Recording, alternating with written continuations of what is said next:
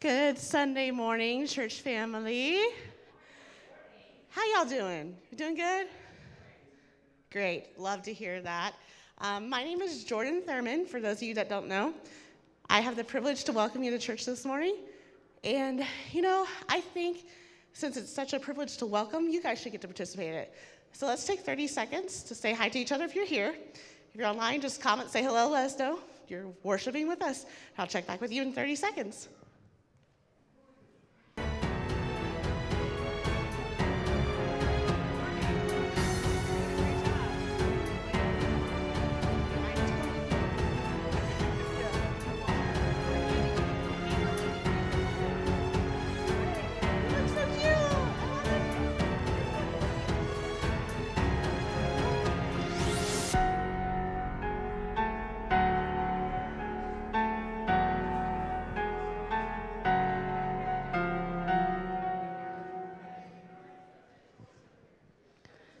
All right, if you all will take your seats, or if you're online, stop typing. Go ahead and hit that send button. I would love to see where you are in the middle of your sentence. So, like I said, it's good to be here with you all. I am curious how you guys are thinking about this season of life. And, we talk about family during the holidays, right? We talk about that could be a hard time or a fun time with family, or a dysfunctional time. My family used to say we put the fun in dysfunctional. So I don't know where that phrase came from. I don't know if it's old or all families use it, but that's what mine use. But I do think this is a time that we don't talk about family things being involved. I mean, we just celebrated Mother's Day last week. And, I don't know if you guys are like me, but I have to go, okay, we got through that one celebration. Now we have to work on Father's Day. That's coming up. But it's also a time of graduations, and, we're getting ready to move into wedding season. So there's a lot of this, family, stuff still going on, right? It's not just a once a year around the holidays kind of thing. There's a lot of stuff that goes on. And for some of us, family can be but for a lot of us, including myself this morning, family's so, yeah, sorry, I'm just being real, being honest, right? So, and I wonder why that is. I think the reason is it's a testament to our relationships with each other, right? We've had these relationships that are life-giving, and to be honest, we've had some that are kind of maybe life-draining, and that can leave us with this idea of that it's hard to connect. It's hard to be in relationship with one another. But I think it's so important because I think we were designed to be. And I'm not talking just your romantic relationships. I'm talking we need that social support, those friends. Jesus himself had a group of 12 men following him around. He knew the importance of social relationship, right? But sometimes it can be so hard. We want to close ourselves off because we've been hurt before from relationships, or we have that crazy family member that's what if I have to find other crazy family members? And we talk about church family. I even told you this morning when I greeted you, hello, church family. We are all brothers and sisters. And sometimes, that can leave you feeling uncomfortable. I have to engage in that. But it doesn't have to be scary to engage because this is a family that is supportive. This is a family that's built of love and connection that's going to help you grow. Now, Pastor Jim's going to talk more about that later today. But before we do any of that, we're going to check in with Molly and Cliff, I'm guessing, for our Sunday Fun Day recap. I don't know who else does it, so it's probably them.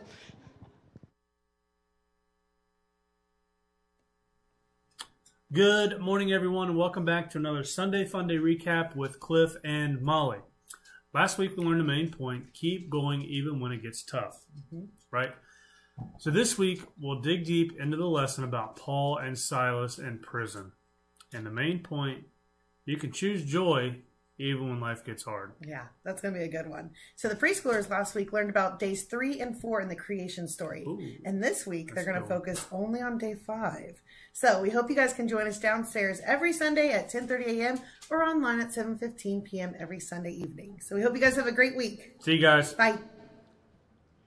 And we're going to continue our worship with some songs this morning. So would you stand and join us as we worship?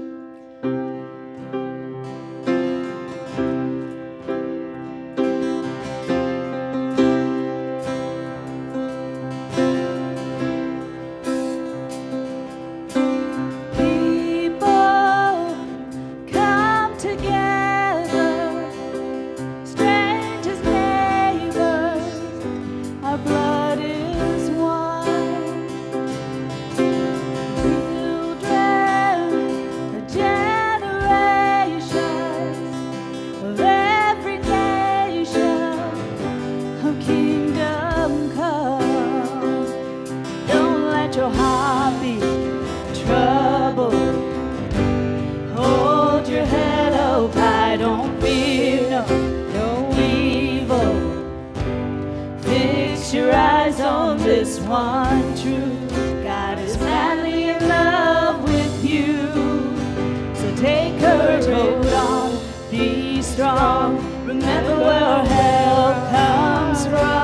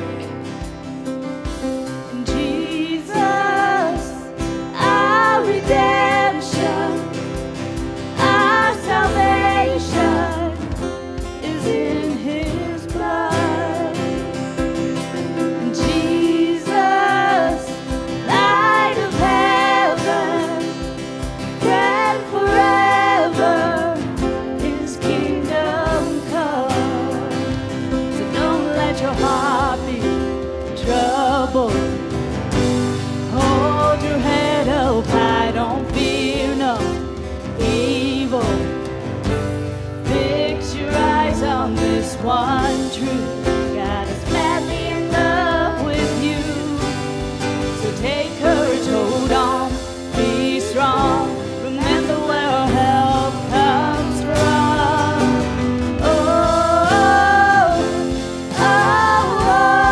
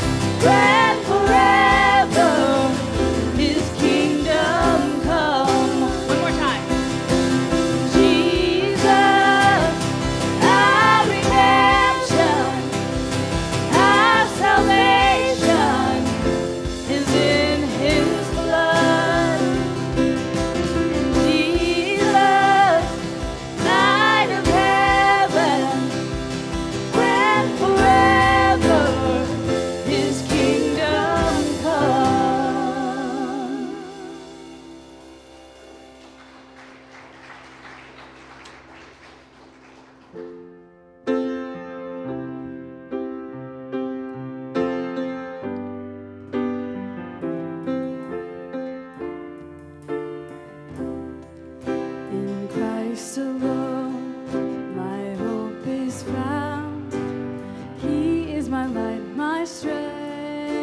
my song, this cornerstone, this solid ground, firm through the fiercest drought and storm. What heights of love, what depths of peace, when fears are still, when striving cease. My comforter, my all in all, here in the love of Christ I stand. Christ alone, who took on flesh, fullness of God and helpless babe, this gift of love and righteousness, scorned by the one he came to save, till on the cross as Jesus died, the wrath of God was satisfied, for every sin on him was laid. Here in the Christ of death I live.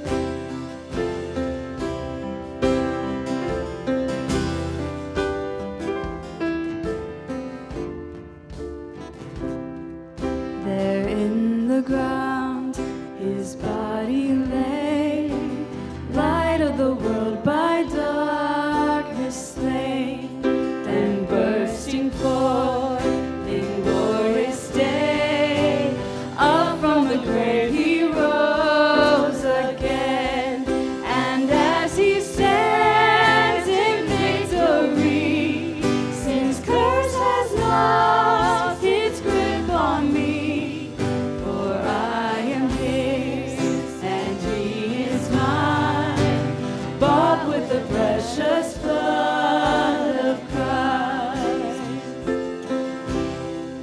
No guilt in life, no fear in death, this is the power of Christ in me, from life's first cry to final breath, Jesus commands my destiny. No power of hell, no scheme of man can ever pluck me from his hand, till he returns or calls me home. Here in the power of Christ I stand, till he returns or calls me home. Here in the power of Christ I'll stand. Would you bow your heads? This morning, Lord, we just come as your children, as your creation, unique, but as one in heart and mind, just to worship you, praise you for those things that you have blessed us with in our lives. But Lord, we are also, some of us are broken people, some of us just cracked or maybe just chipped, or some of us have been shattered completely by the worries of life. And we know, Father, that you are an amazing healer, that you can take all of those pieces, those cracks, those chips, and put them back together and make us whole again. We just ask, Father, that you look into our hearts and our minds today and see where we need healed. And Father, we know that we are not anything without you. And we just pray, Father, that you will continue to bless us, that you will keep us safe, watched over, and help us to be your light, your hands, your feet to the world around us. And now, with the confidence of children, of your children, let us join in that prayer that Jesus taught us. Our Father, who art in heaven, hallowed be thy name. Thy kingdom come, thy will be done, on earth as it is in heaven. Give us this day our daily bread, and forgive us our trespasses, as we forgive those who trespass against us. And lead us not into temptation, but deliver us from evil. For thine is the kingdom and the power and the glory forever. Amen.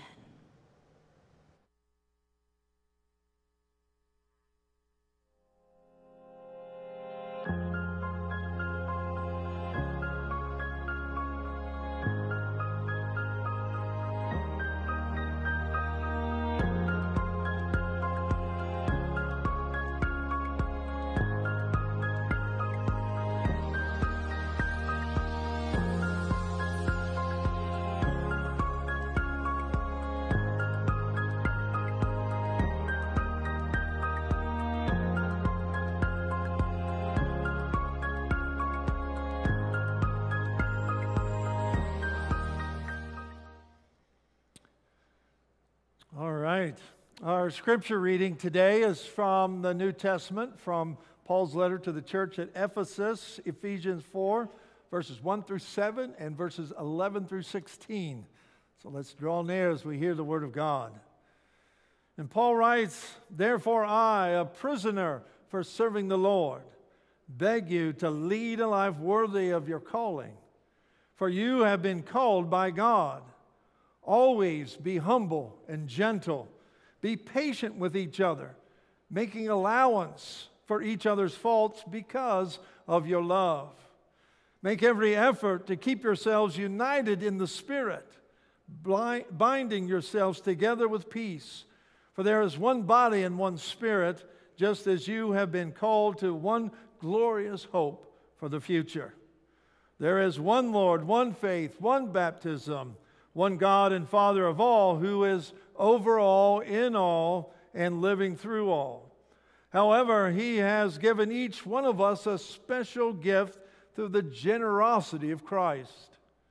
Now, these are the gifts Christ gave the church: the apostles, the prophets, the evangelists, and the pastors and teachers. Their responsibility is to equip God's people to do His work and build up the church, the body of Christ. This will continue until we all come to such unity in our faith and knowledge of God's Son that we will be mature in the Lord, measuring up to the full and complete standard of Christ. Then we will no longer be immature like children. We won't be tossed and blown about by every wind of new teaching. We will not be influenced when people try to trick us with lies so clever they sound like the truth. Instead, we will speak the truth in love, growing in every way more and more like Christ, who is the head of His body, the church. He makes the whole body fit together perfectly, as each part does its own special work. It helps the other parts grow, so that the whole body is healthy and growing and full of love." The word of God for the people of God. Thanks be to God. You know, 20 years ago, a woman by the name of Adelina Dominguez passed away in San Diego, California. Now, her death is noteworthy because at that time, according to the Guinness Book of Records, she was the oldest living American. At 114 years of age, she outlived all her children and some of her grandchildren. Before her death, a reporter from the Associated Press asked the secret of her longevity, and she responded, "I knew God had a purpose for my life. I knew God had a purpose for my life." And living a life of purpose makes all the difference in the world.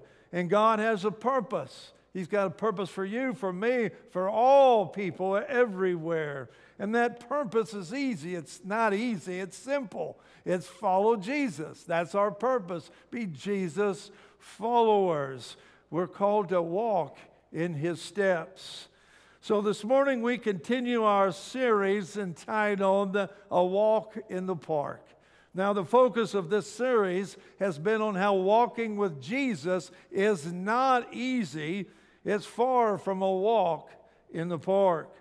And so far in our series, we've talked about how when we walk with Jesus, we're called to walk in love, walk in action, walk in discipline for Christ's sake in the world. And today we're going to explore how when Jesus calls us to follow him, he's calling us to walk together in fellowship because we were formed to be a part of God's family.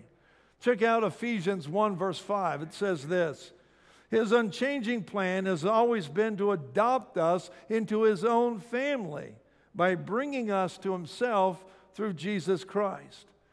Bottom line, through faith in Jesus, we become the sons and daughters of our Heavenly Father and the brothers and sisters together of Jesus Christ. In Jesus, we become the whole entire family of God.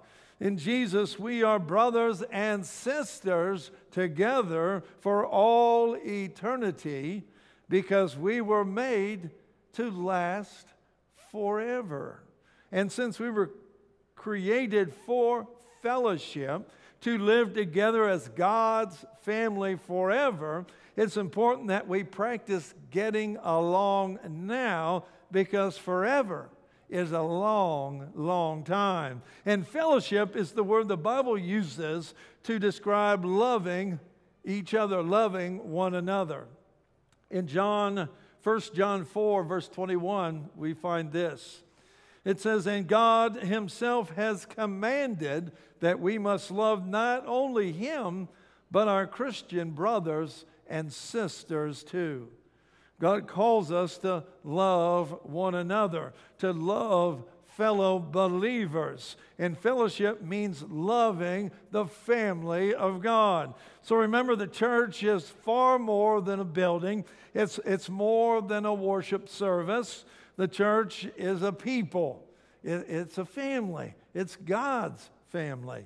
And to give us another perspective on family, I want to share one of the final scenes of the movie My Big Fat Greek Wedding. Now, I don't know if you have seen that. It came out 20 years ago, 2002. And it is ranked, it's in my top 5, well, at least top 10 movies of all time for me. And this movie centers around a dad named Gus Portokalos and his daughter Tula and her eventual husband Ian Miller. Now, Ian was not Greek, so Gus did not want him marrying his daughter. Greeks have to marry Greeks, Gus would say on and on throughout the movie. But at the end of the movie, after Gus has finally relented to agree to have his daughter Tula marry Ian, and at the wedding reception, following the wedding, Gus, who always liked to illustrate how every word comes from a Greek root word, shared this unique perspective on family. He says the root of the word Miller come from a Greek word mila, meaning apple. So there you go. And our name, Portokalos, is come from the word meaning orange. So today here we have apples and oranges. We're all different now, but in the end, we're just all fruit. And the fact is, the church really is a lot like a basket of fruit.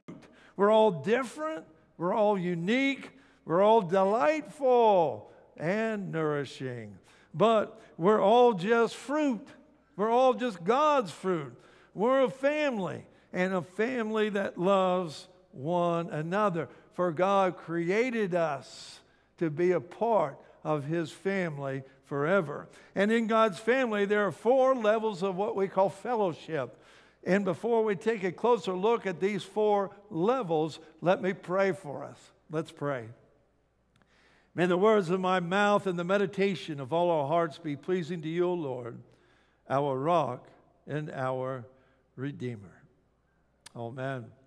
Okay, let's dig in and take a look at the 4 levels of fellowship. So the first level is membership. Choosing to belong. Remember, belonging is always a choice. Belonging is a choice. In other words, it's up to us to find a church family to be a part of. And Paul reminds us in Ephesians 4, verse 1, he says again, therefore I, a prisoner for serving the Lord, he was writing this from jail, beg you to lead a life worthy of your calling, for you have been called by God. Bottom line, God calls us to live in community together, to be a part of a church family, because, again, we were formed for God's family. The fact is, the Christian life is not just a matter of believing. It's a matter of belonging. See, we must choose to belong. Fellowship begins with belonging, with making that decision, that choice. God wants us to identify and make the choice to be a part of His family. So have you ever heard someone say, yes, I'm a Christian, I'm a Jesus follower, but I really don't like church and I don't like being a part of a church? Well, unfortunately, that doesn't make any sense. And God says we don't have that option. The church is where we live out what it means to be a Jesus follower. To choose to live apart from the church is like saying, I'm a baseball player, but I don't want to be a part of any team. Or, I'm a tuba player, but I don't want to be in anybody's band. Or I'm a soldier, but I don't want to be a part of any platoon. That doesn't work. A Jesus follower without a church family is what the Bible calls an orphan. And God created us to be a part of His family. We were formed for God's family. So the first basic level of fellowship is belonging, is membership, choosing to belong. Now the second level of fellowship is friendship, learning to share. Listen again to verse 2 of Ephesians chapter 4. Always be humble and gentle, be patient with each other, making allowance for each other's faults because of your love.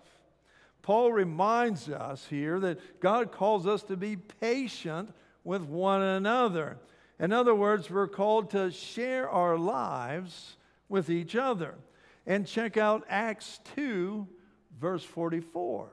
Now here, the church is just beginning to form, and it says in verse 44, and all the believers met together constantly and shared everything they had.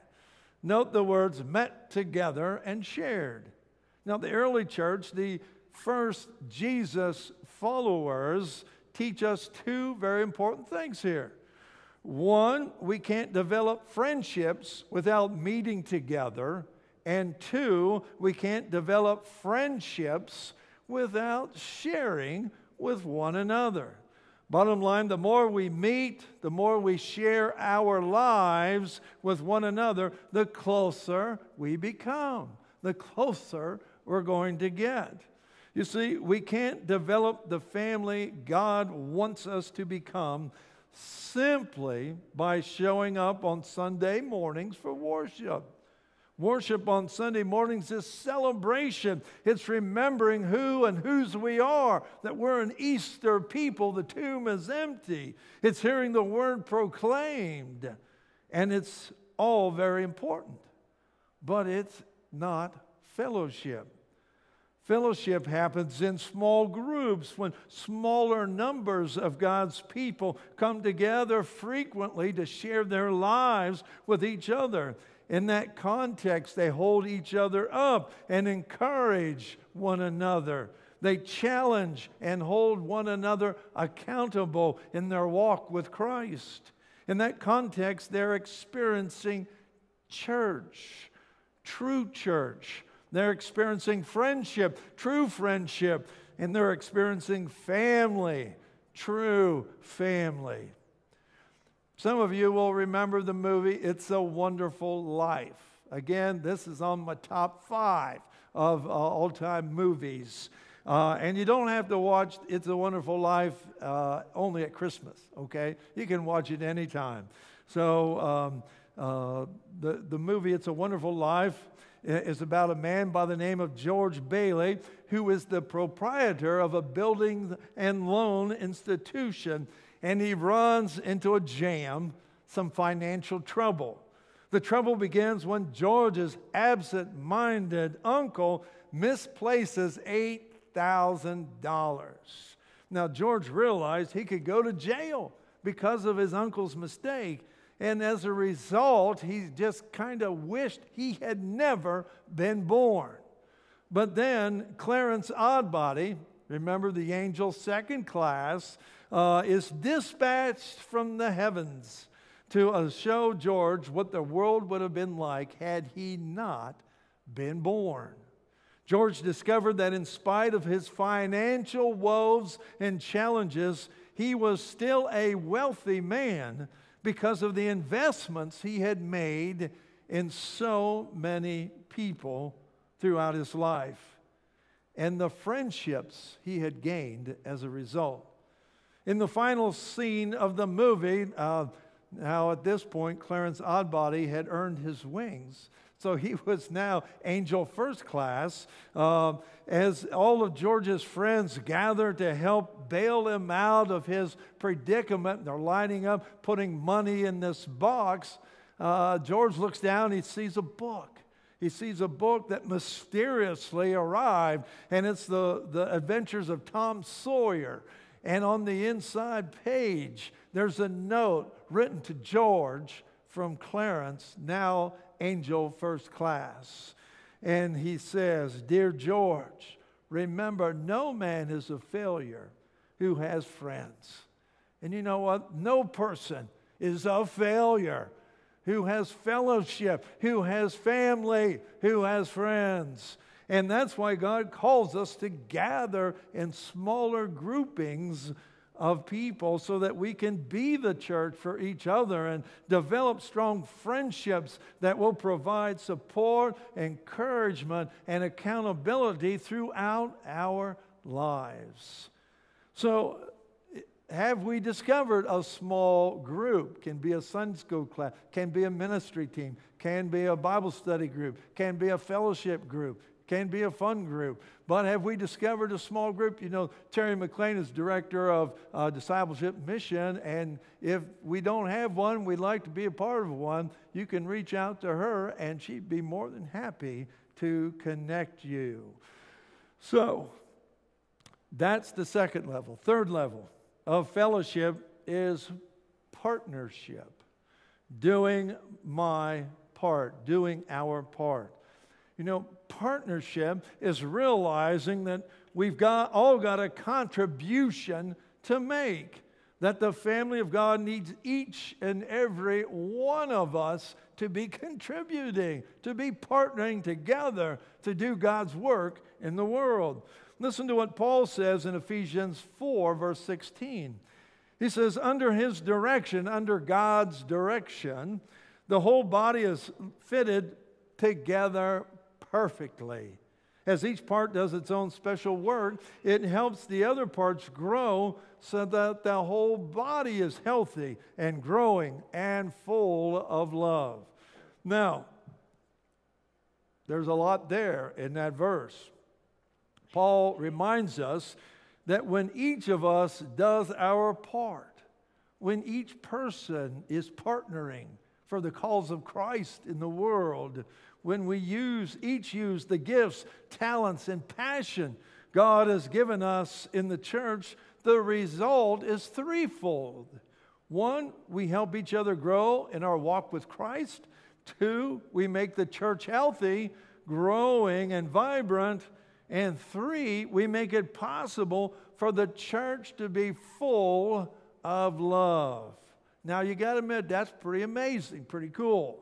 But remember, there's no such thing as Lone Ranger Christians. We're called to be a part of community and to do our part in community. Listen to 1 Corinthians 3, verse 9. It says we work together as partners who belong to God. Note the word partners. We are partners working together for Christ's sake in the world. Fred Craddock, former professor of preaching at the Chandler School of Theology in Atlanta, Georgia, tells the story of when he served this little mission church in the mountains of Tennessee just following his graduation from seminary. In this little church, they had this special custom. They would have a baptismal service on Easter Sunday every year in the evening at sundown. And the service was held near a little lake that was right by the church. First, the candidates for baptism would be baptized, immersed in the lake, and after they had changed into their dry clothing, there would then be a bonfire, and everyone would gather around the fire.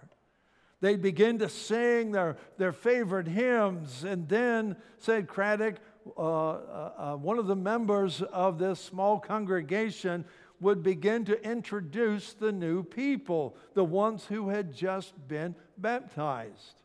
The chosen member would give their names, where they lived, and their occupation. After they were introduced, the rest of the church then would form a circle around them. Then each person around the circle would give her or his name and say something like, "Hi, my name is such and such, and if you ever need somebody to do washing and ironing, call on me."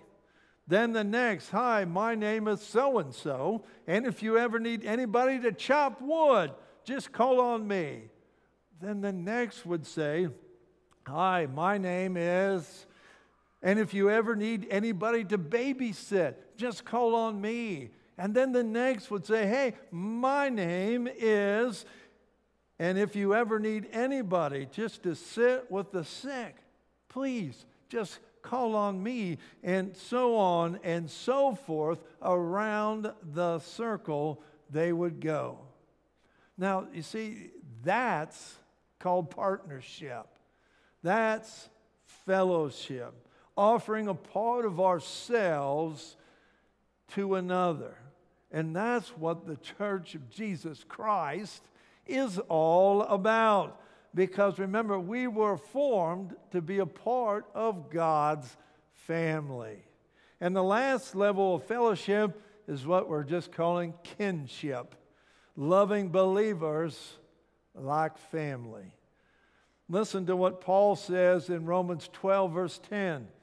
He says, "Be devoted to each other like a loving family. Excel in showing respect for each other." See, we're called to love believers like their family. Now, the word for fellowship in the Bible is the Greek word koinonia. Now, koinonia means being as committed to each other as we are to Jesus.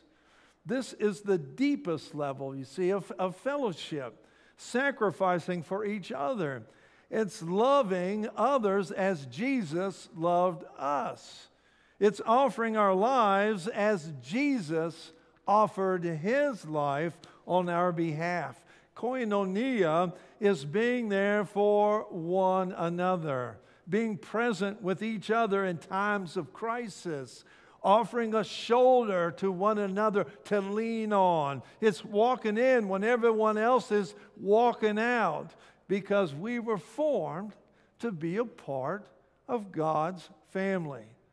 So as we close this morning, I'd like to invite us to make our pew or chair an altar of prayer. And as we pray today, let's take a moment and reflect on these questions. Let's ask ourselves, how am I doing at walking with Jesus? How am I doing with walking with Jesus? How am I doing at walking in fellowship with all God's people, the Church of Jesus Christ? Have we been holding on to that first level membership? Or have we moved beyond that to level 2, 3, and 4? Are we in a small group where we can grow in faith, hope, life, service, and love together in Jesus Christ? Are we doing our part in the family of God, making a contribution, sharing our lives, our gifts, our abilities with others?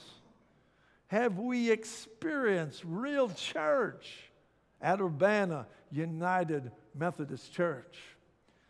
And if we say, well, I'm not so sure on that last one, just remember this. If we don't make the investment, we're not going to experience real church. If we don't make the investment, if we don't invest in one another for Christ's sake in the world, we're going to miss out. Because remember, we were formed to be a part of God's family. And when Jesus said, "Come, follow me," remember, that also includes walking in fellowship with Jesus and one another. Let us be silent now before God.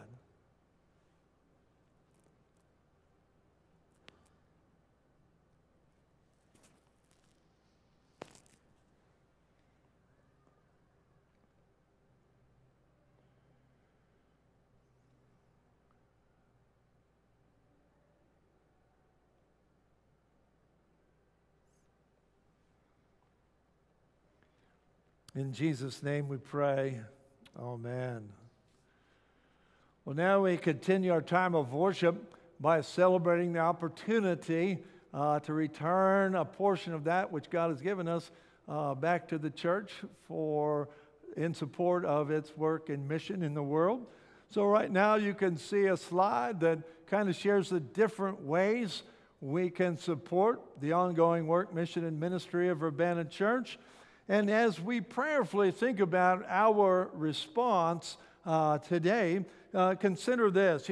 Throughout the entire Old Testament, we see how the people of God would offer burnt offerings on altars to honor and to worship God. Now, they presented offerings during annual festivals after God had delivered them from harm, and they would do it to ask for forgiveness. Thankfully, we no longer need to present burnt offerings to the Lord. Jesus paid that price for us once and for all. However, the principle of coming to God with a sign of honor and sacrifice still makes sense. Money represents the time and effort we put into earning a paycheck. We, in effect, give a part of our lives in order to receive funds, money back. Therefore, when we give a financial offering to God, we're giving a part of our lives to Him. The incredible part is that God, the God of the universe, doesn't require that we give 100% of our finances back to Him. He simply asks that we give sacrificially. And that will look different, realize, for each and every person. For some, giving sacrificially could mean returning $5, and for others, it will be a lot more than that. The amount isn't the point. The act of presenting an offering to God is what matters. So let's gather our gifts together and offer them to God in gratitude and praise, and in support of the ongoing work, mission, and ministry of the Urbana United Methodist Church. Let us pray. Heavenly Father, we thank you. We thank you for the family of God. We thank you for the Church of Jesus Christ. We thank you for the many ways that the family of God is used by you to extend your kingdom throughout our community and around the world. Continue to bless, continue to unite us, your body, your family, so that we can continue to serve as your hands and feet to the world around us. So, Lord, as we return a portion of that which you have provided, We ask that you bless these gifts, use our lives, our hands, our all, to do your work in the world. In your name we pray. Amen.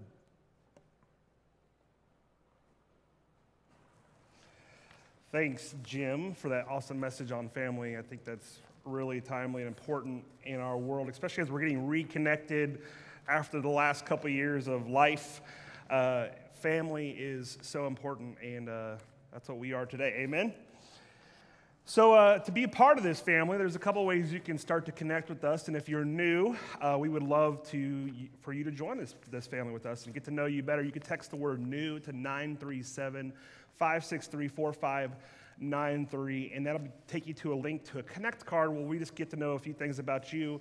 And when you fill it out, we make a donation in your name to one of the 3 charities of your choice on our Connect card.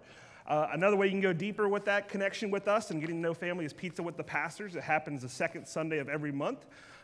We would love to have lunch with you after service. It's about a half hour, 45 minutes. We tour the church. You get to meet some more of the leadership, the staff, ask any questions you might have. You know, what does it mean to be a United Methodist? What does it mean to be a part of this church? What does it mean to serve and volunteer and be a part of this family? Those kind of questions. We can answer those at that time. Text the word pizza to that same number, 937-563-4593. Another part of being part of the family is volunteering and serving. This is Warehouse Week coming up. It's where God's love meets tangible needs. It's our food pantry, and we would love to have you come out and serve. It is 9 a.m. to noon every day through Thursday, and then in the evening, it's 6 p.m. to 7:30 on Tuesday. So if you can't come during the day, you can come Tuesday evening and be a part of that. The next Red Cross blood drive is Thursday, June 2nd, 1 p.m. to 7 p.m. It'll be upstairs in the core, and every time you donate blood, you can save up to 3 lives with your donation. To sign up, you can go to redcrossblood.org or call 1-800-RED-CROSS. Also, being part of that small group is what Jim talked about today, and Terry is doing one on Wednesday evenings at 7 p.m. starting May 18th, and check out this video for more info. Hi, it's Terry from Urbana UMC. This summer, I'm going to be doing something called Walk With Me. It's every Wednesday at the park, and we're going to be diving into Scripture and kind of figuring out who God created us to be. Can you define yourself without using what you do for your job or in your home? It's a tough question. And so this summer we're going to be walking for self-care and then also walking with other people and praying and walking with God to discover who He created us to be. So join us every Wednesday beginning May 18th at 7 p.m. We'll be meeting at the main stage.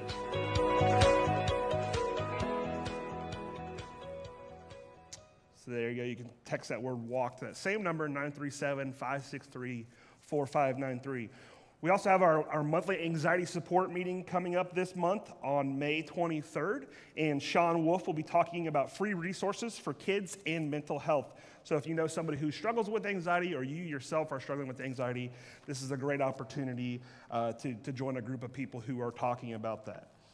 Our last couple announcements are not this coming Sunday, but the following 2 Sundays after that will be unity services. So one service, 10 o'clock on May 29th, which is our Memorial Day service. And then one service on June 5th, which is our big Sunday service at 10 a.m. as well.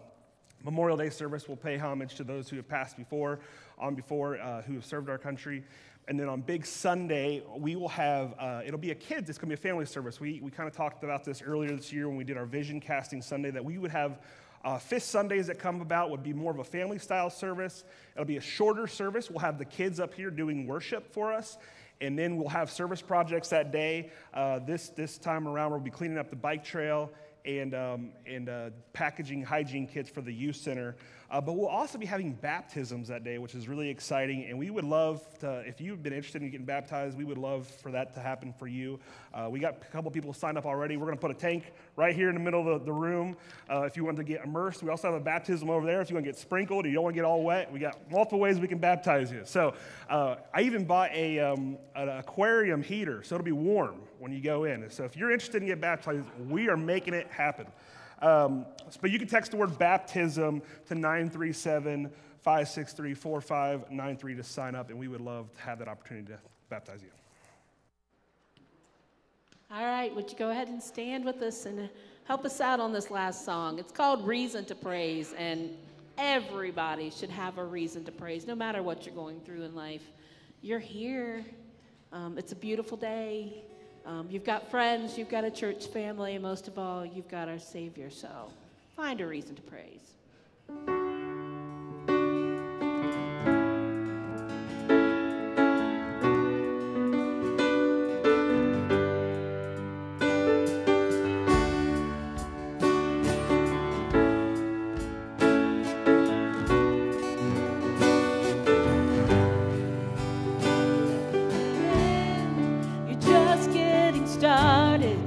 When I hit a wall, you just walk through. When I face a mountain, you are the maker, so it's gotta move. When I'm out of faith, you are still faithful. When I'm at my worst, you are still good.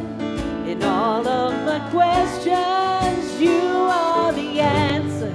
It all points to you. You're the God of the breakthrough. When I'm breaking down, you'll be working a way through. When there's no way out, this one thing I know, you're still on your throne. So whatever I'm feeling, I still got a reason to praise. Praise, praise. Out of the wrongs, you write a story, and out of the cross come rivers of grace, and out of the grave bursts of revival no tomb can contain. You're the God of the breakthrough. When I'm breaking down, you'll be working a way through. When there's no way out, this one thing I know, you're still on your throne. So whatever I'm feeling, I still got a reason to praise. Praise, praise. I still got a reason to praise. Praise, praise. I still got a reason to praise.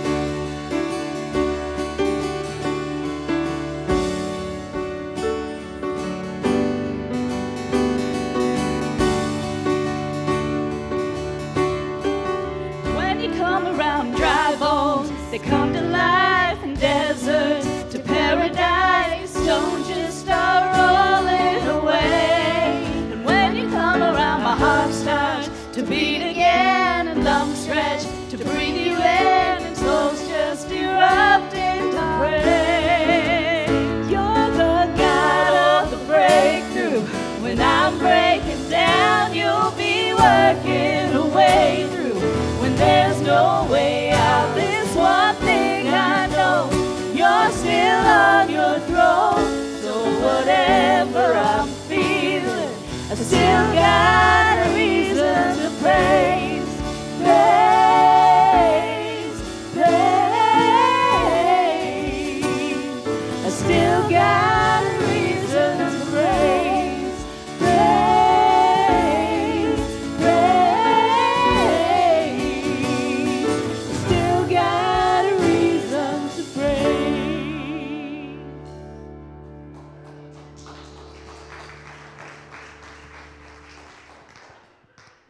That was awesome, guys. I love it. I love listening to you guys every Sunday.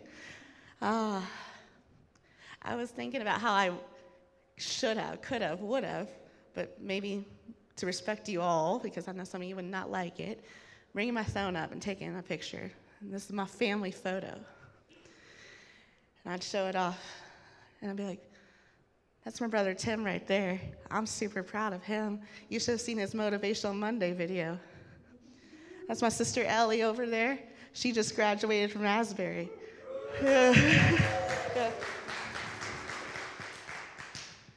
That's my brother and sister back there, the Smith family. They have a rockin' business right now. And then I've got my family over there, the De La Ramas. I remember when they brought Marcus home, we brought him food. And then my brother Ron over there has the best dance moves that nobody's ever got to see. And I could go on, but we don't want to be here forever. Because you guys are my family. And that's what it's like to be the kinship, you know, that PJ was talking about. So I think we should celebrate each other and remind each other, like, hey, I'm proud of you. I love that you did that. That is so awesome. And I hope somebody does that to you guys this week. And you're able to do it. Show that love to your family this week, okay? And not just your family, but your family. Have a great week, guys. You're the God of the breakthrough. When I'm breaking down, you'll be working.